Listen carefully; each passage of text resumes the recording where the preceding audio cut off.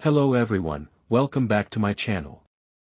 In today's video, I'm going to show you how to check score of your PC or laptop to see computer performance.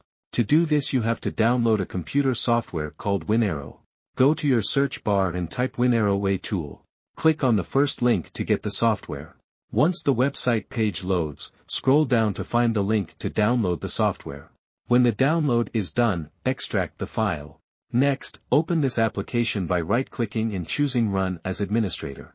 Once it's open, you'll see the best score for your PC, but you should rerun the assessment to get the most accurate result.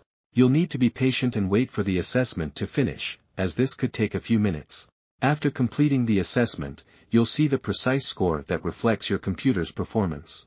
You can also save a screenshot of your score to your computer hardware. Let me know overall score of your computer in the comments section below. I hope you found this tutorial helpful. If you have any queries, feel free to leave them in the comments section below. Don't forget to like and share this video and subscribe to my YouTube channel for more useful tips and tutorials.